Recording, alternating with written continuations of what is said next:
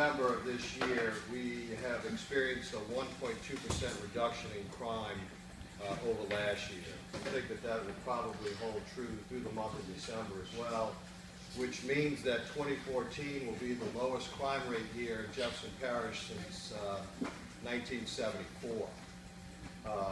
We were down in murders this year by 1. Last year we had 42. We had 41 this year. You know, we've had a couple of issues in a couple of the crime categories of robbery being one and rape being the other.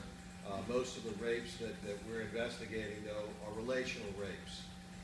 Incest and things of that nature that are going on within certain families have been what's been responsible for driving that number up.